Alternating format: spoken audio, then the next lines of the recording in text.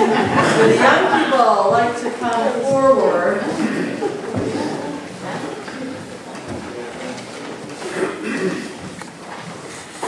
And how about, let me move this up. How about you guys sit up here? Move this back a little.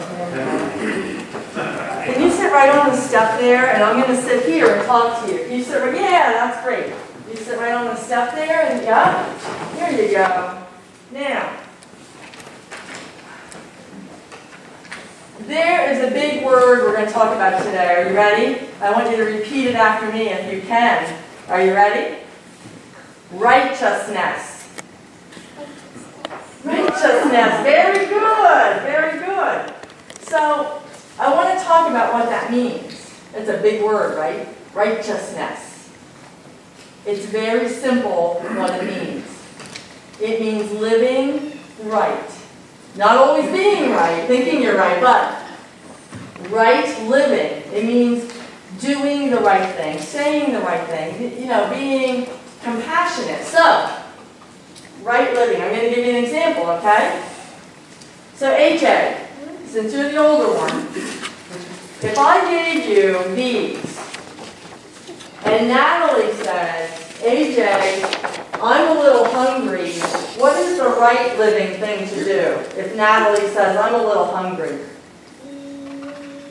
You have two. What do you think you could do with it? Share. So could you share one with Natalie, please? Would you give her one? That's excellent. That is right living. Now, let's pretend you have 3 bottles of water because you're extra thirsty that day. All right?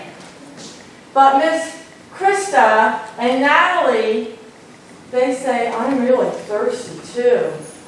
What do you think the right living thing to do is? Share. So could you share with Miss Krista and Natalie? There you go, because after you eat that granola bar, you're going to be thirsty. Okay? Very good.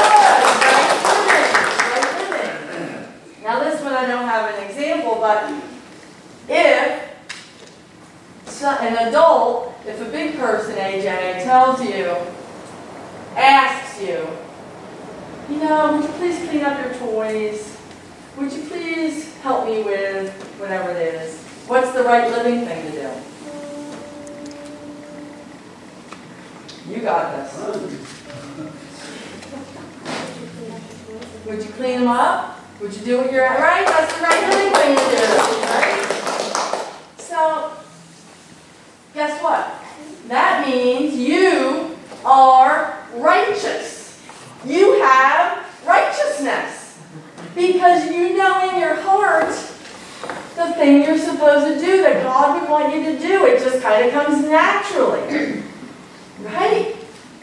Yeah. I mean, I know you look at those 2 granola bars and, you know, there was a second. Right? But you're not alone in that. Big people do that too. We don't always do the right thing. But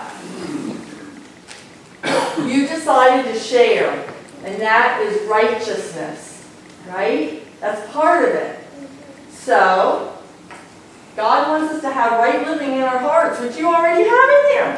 And I'm sure Natalie does too. She just can't communicate it quite yet. Right?